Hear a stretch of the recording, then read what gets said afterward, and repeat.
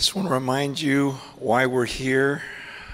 Remember, we said we're here to minister to the Lord. It's not just about those on the stage ministering to you, but you yourself, seeing yourself as an active participant and saying, we want to minister to you, Lord. That was the task of the Levites in the Old Testament. Is your job is just look at him and worship him and minister to him. He's a real person who receives worship, who can see with all, when you with all your heart are taking of the bread and the cup and you're going, God, I am so grateful for this. I am so dependent on this. This is the thrill of my life to commune with you, that me, this sinner, can partake of the body and blood of Christ, and I could be one with him. God's honored by that. Isn't that exciting to you that there are actually things we can do that he enjoys, that he is blessed by?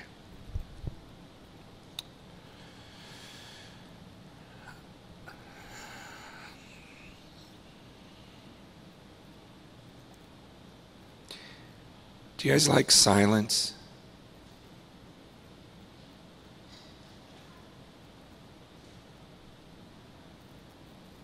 Some people love it.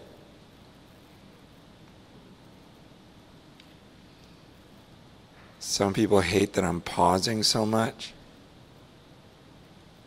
because we're just used to going at such a fast pace.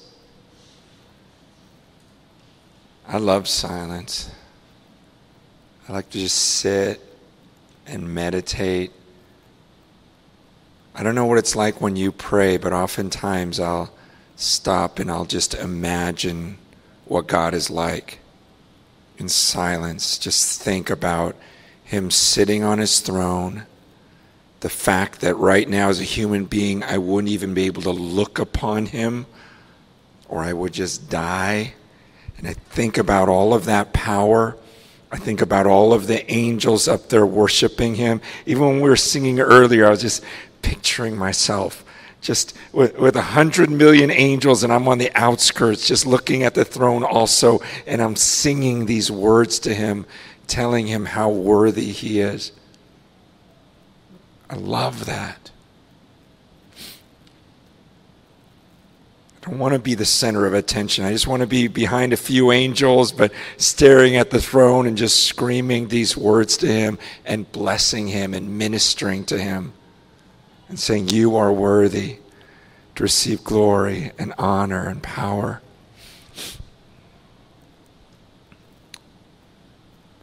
I just flew in from Colorado a few minutes ago. I was doing a funeral, and it was awesome. Someone even said afterwards, they go, you should just do this every day. And I said, that would be my happy place. I could do a funeral every day. Please let me do your funeral. If you know anyone that needs anyone to do a funeral, let me do the funeral. I don't charge anything. I just love it, because it's one of the few times we actually deal with real things, and we're struck with our mortality. And every funeral you're at, there's people who just go, man, he's my age, or we grew up together, or he's younger than me, or gosh, he just started life, and you just think about it. So today it was my brother-in-law, and it was just cool. You know, recently we read 2 Thessalonians as a church in our Bible reading, and it talks about those who aren't idle. And he says, don't even hang out, don't associate with anyone who calls himself a brother, but he won't work. He's like a busybody rather than really busy and working hard with his hands. He says, make it your ambition to work hard with your hands and live a quiet life. Like, it's a good thing. And that's the way my brother-in-law was. In fact, they took in four kids and adopted them, raised them, and hearing them talk about their dad today, it was so cool. You know, just a guy that was a mechanic, worked hard with his hands, took in kids like God. He was a father to the fatherless.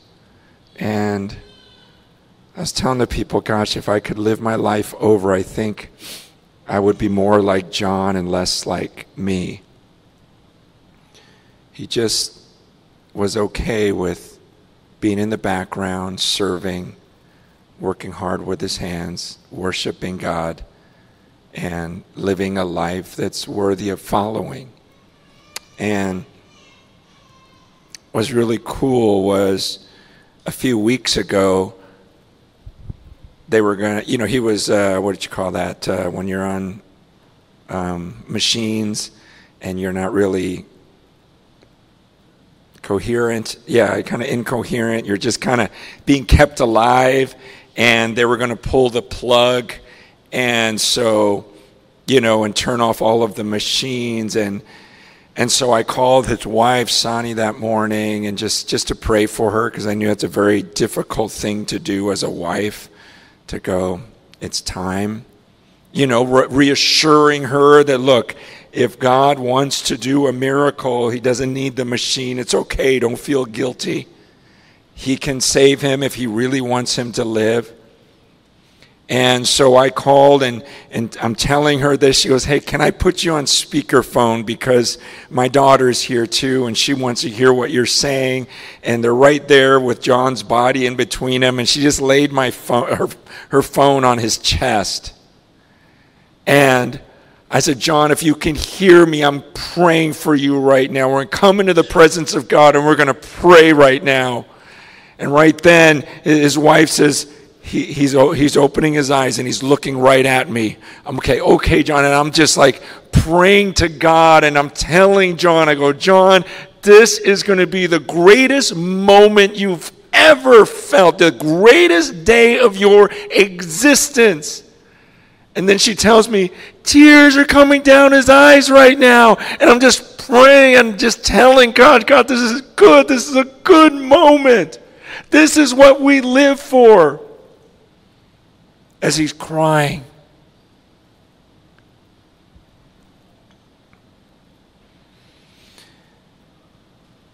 Then soon after that, the rest of the kids showed up.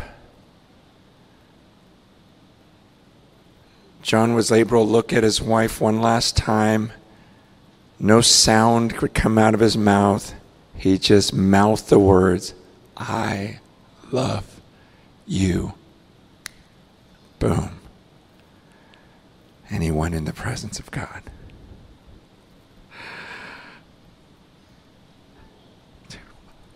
What is that moment like? What's that going to be? Like we've got to think about this.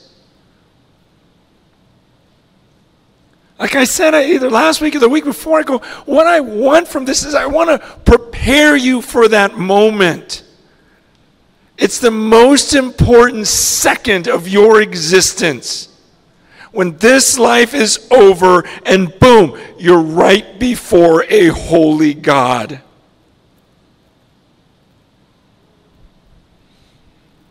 What is that going to feel like? It's any moment for any of us. And we need to think about it. I know I've been talking about like really believing we're in the end times, and people go, gosh, you believe that? I go, yeah, but at my age it doesn't matter. It's end times one way or another. You know, you just get to a point where you're like, it just is the end times, period. And I think about that day. And I wasn't going to share about this, but, you know, in Ecclesiastes, I was reading, sharing this morning from Ecclesiastes chapter 7, where he says, a good name is better than precious ointment. Which Just something about a good name. It's a good thing. A good name is better than precious ointment, and the day of death than the day of birth. Okay, these are the words of Solomon, the wisest man on earth. And he says the day of death is better than the day of birth. And I held out the little whatever program that they give at the memorial service, and I go, you know how it puts the guy, the date of when he was born and the day when he passed. I'm like, look, that bottom date, that's the awesome date, according to Solomon. This is the better date, not the day you were born, but the day you die. It's a good day. And then verse 2. He says, it is better to go to the house of mourning than to go to the house of feasting. For this is the end of all mankind, and the living will lay it to heart. This is the wisest man on earth. He says, hey, it's better to go to the house where people are just bawling their eyes out. The house of mourning. It's better to go there than to the house of feasting.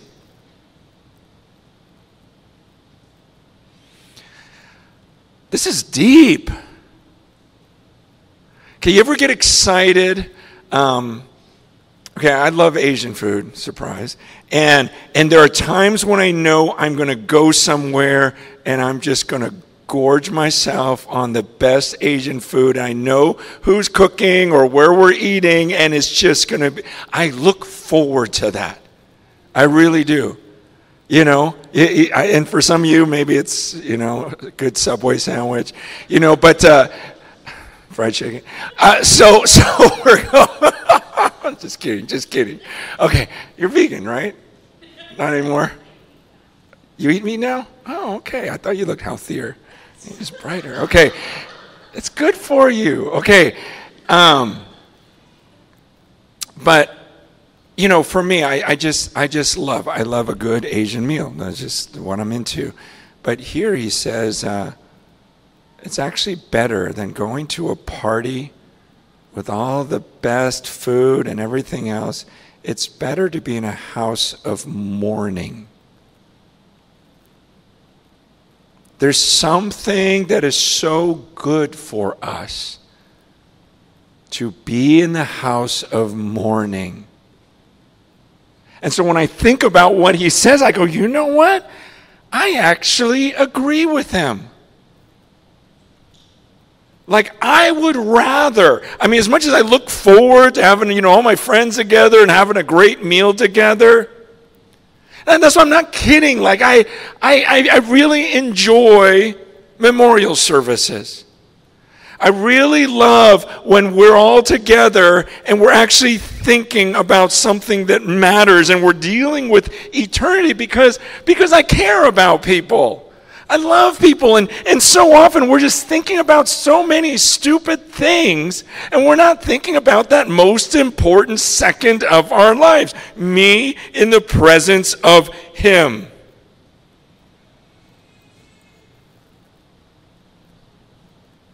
It's better to go to the house of mourning than to go to the house of feasting, for this is the end of all mankind, and the living will lay it to heart.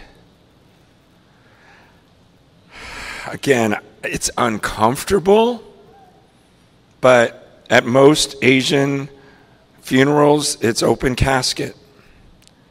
And it's weird to go up and see the body of someone you love, and it's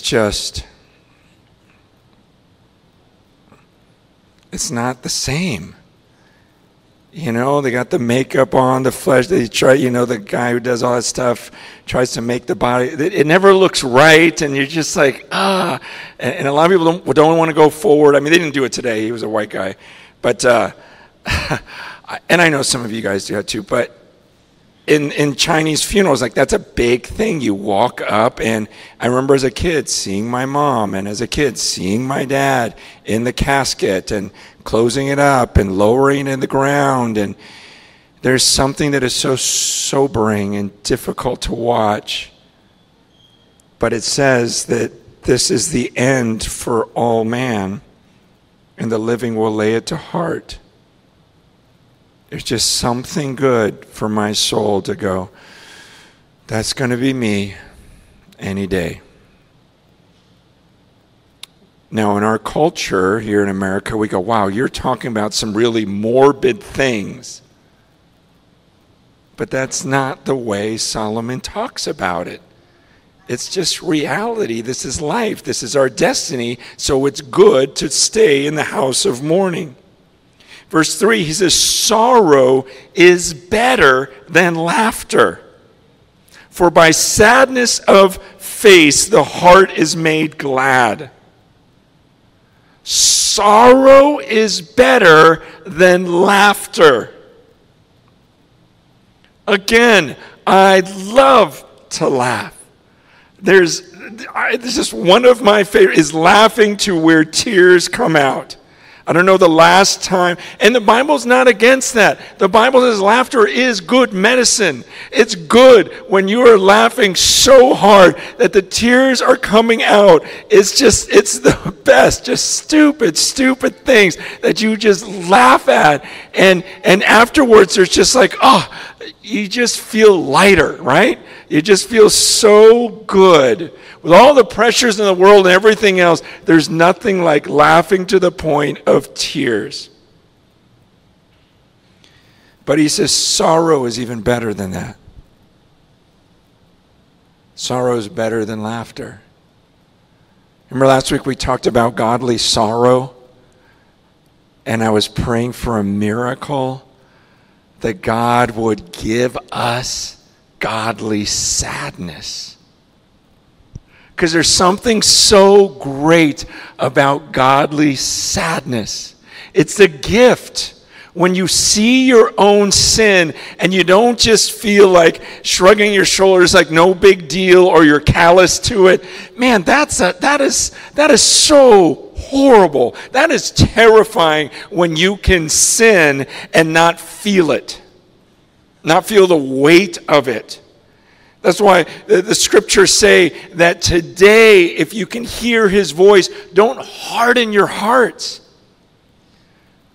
Don't let your heart grow calloused. I don't know if you guys have ever picked up a guitar and tried to play it, but I remember when I first was learning how to play guitar, I played it till my fingers bled. That's a song, huh? It was the summer of '69.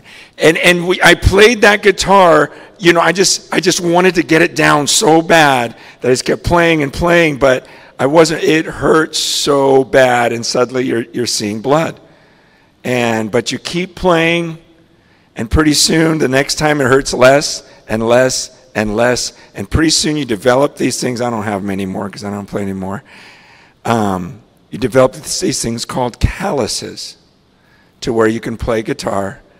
You don't even feel it on your fingertips anymore.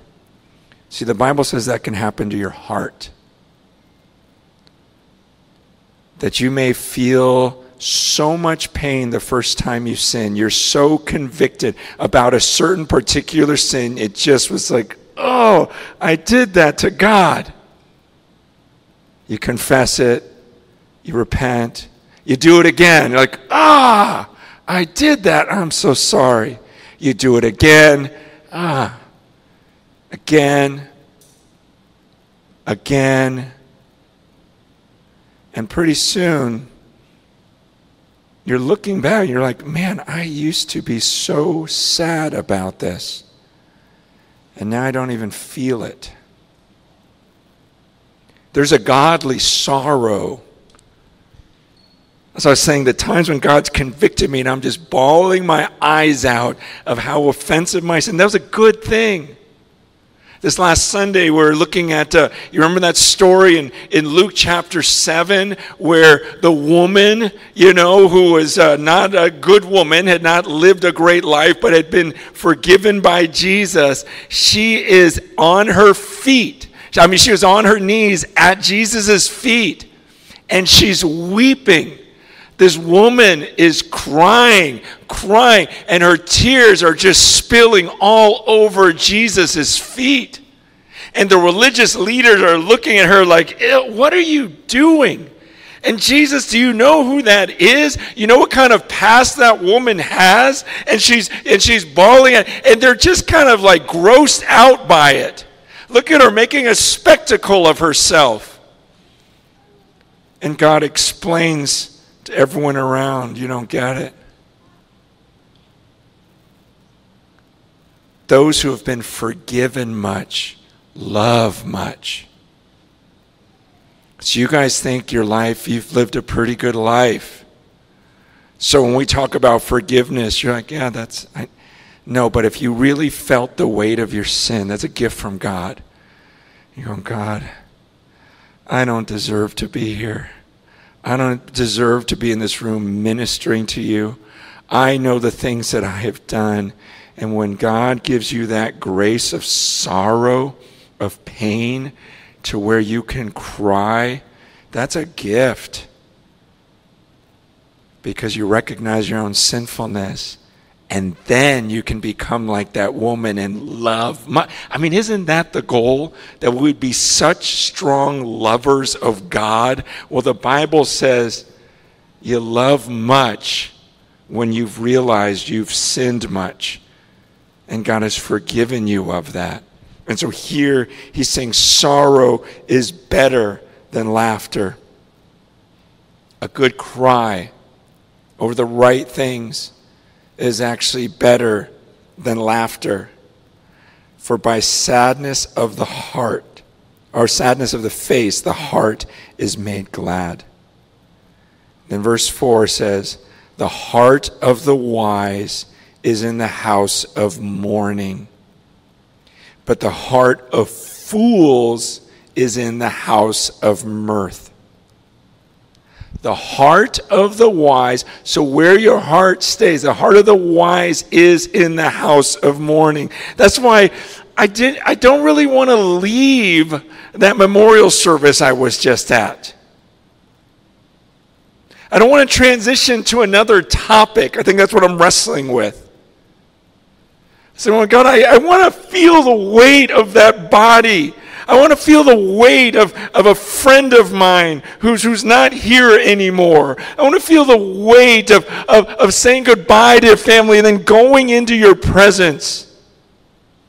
I want to feel the pain of missing someone.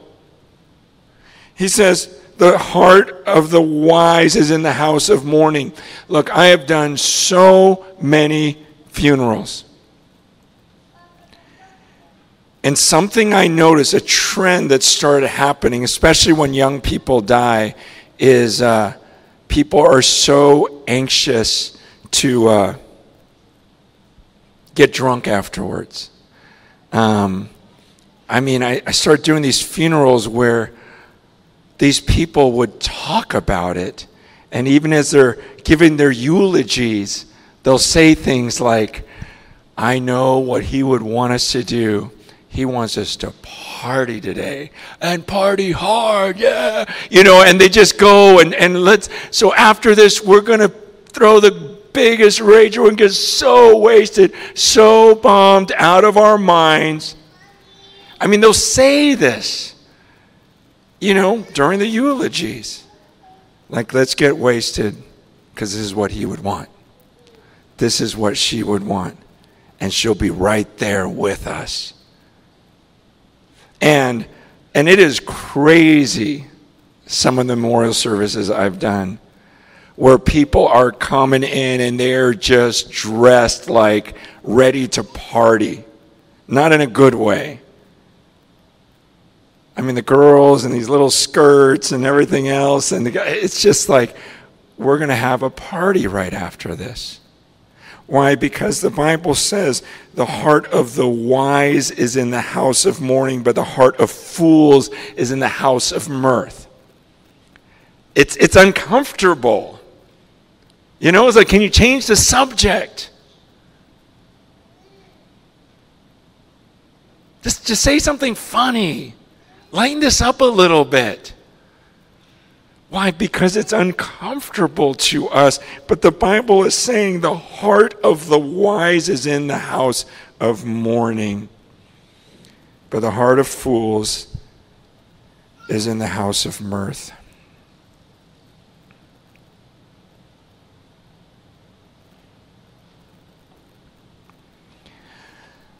Something I notice in Solomon's writings, Jesus' writings, it's like the exact opposite of what the world teaches, like polar opposite.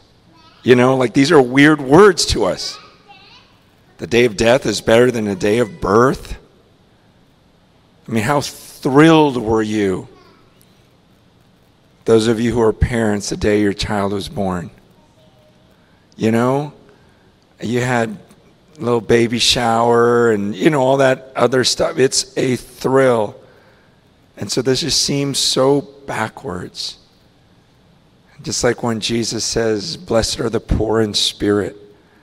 Blessed are those who mourn now. But he says, woe to those who laugh. Woe to those who are rich. Woe to those who are living in luxury. They got everything. It's the exact opposite of what God teaches, what the world teaches.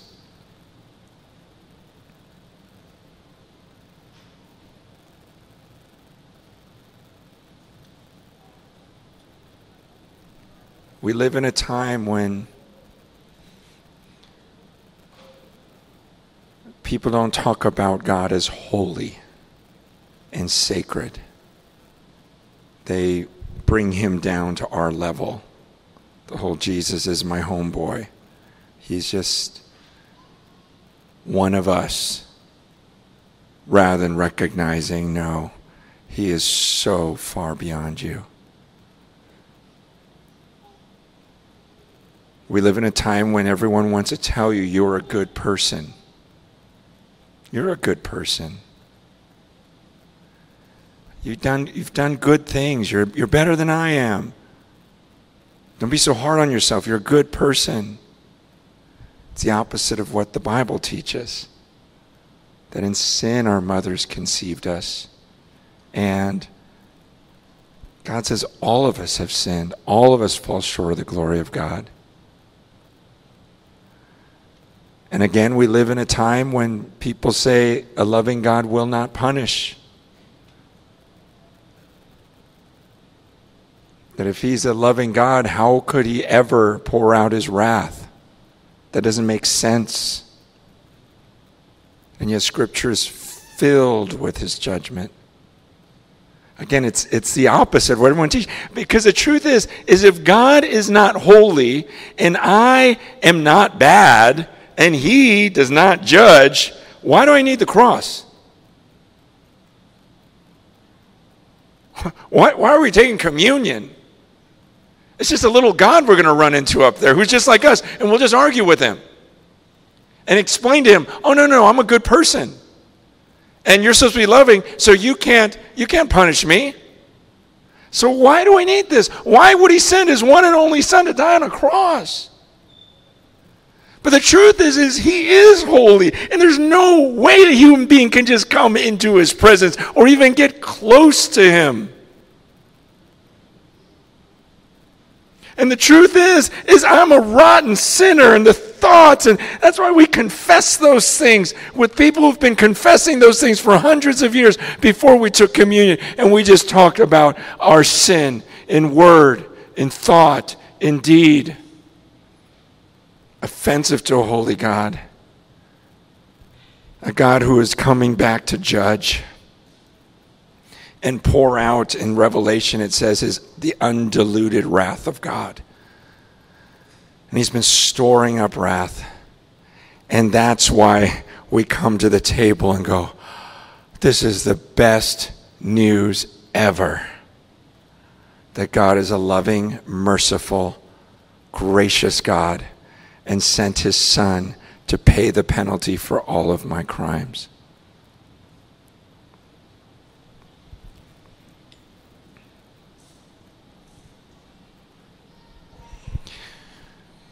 I just want us all to be ready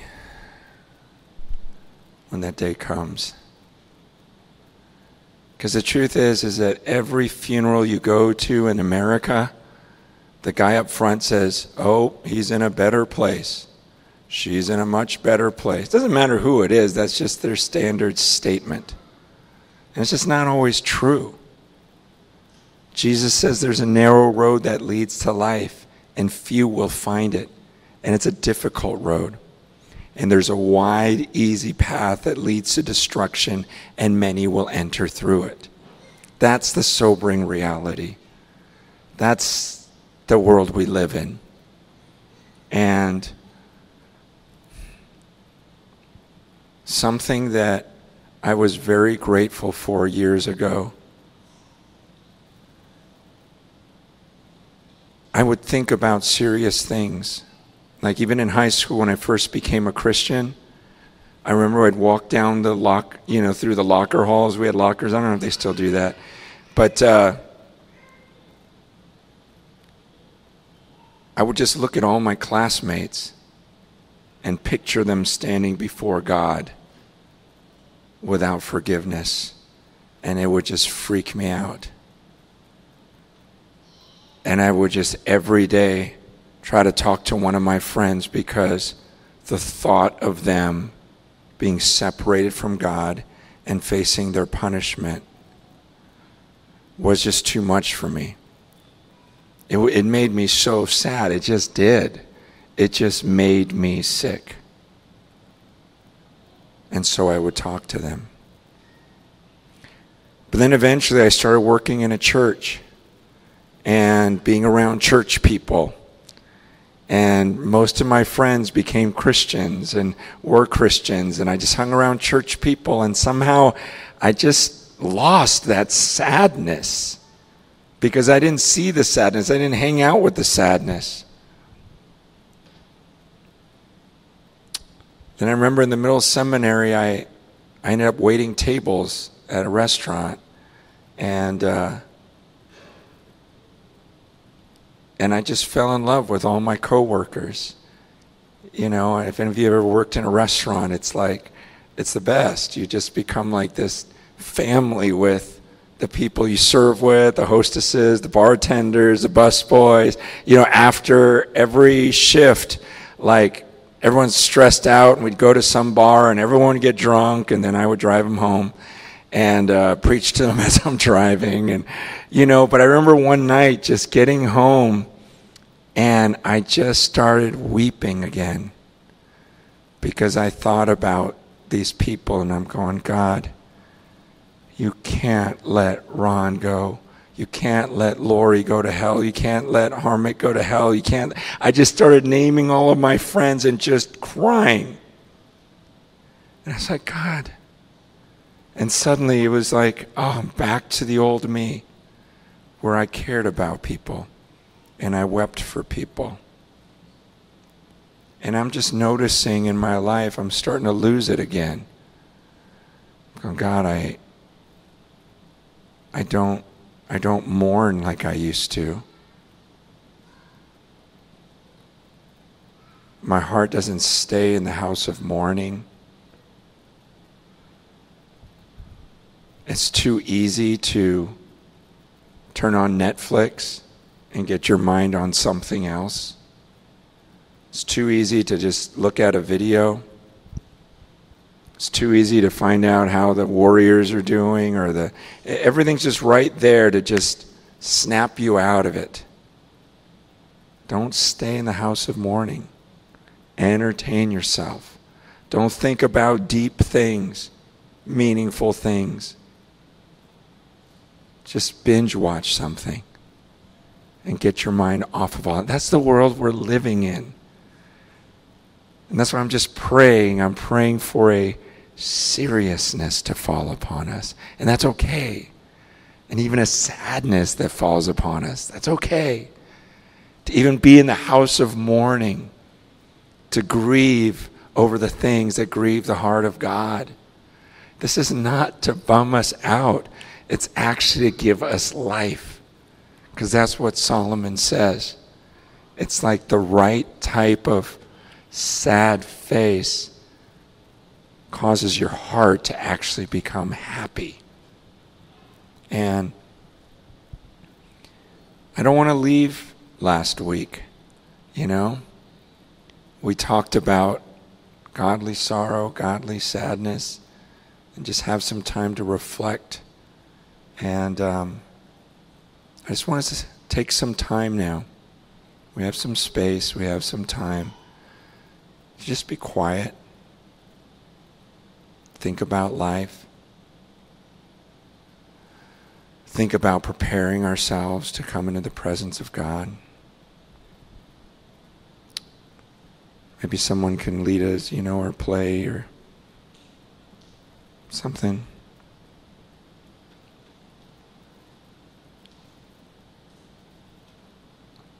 And then Rob or any of the elders, as you feel like the Lord is leading us to do something, we'll just go for it. One of the things we prayed about this week was, let's give people some space. And let's give space for the Holy Spirit to move in this room.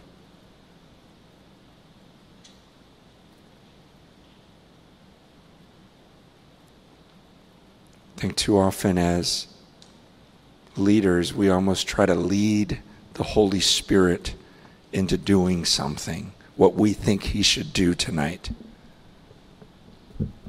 rather than be disciples of Christ who show up and just go, where are you going to take us today?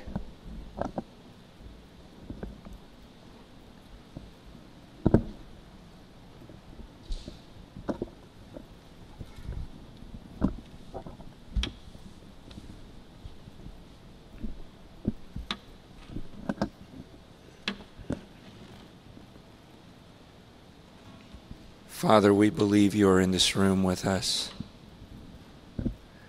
Holy Spirit, we believe you are in our presence. Jesus, we took of the bread and the cup, and we believe in your real presence in this room right now.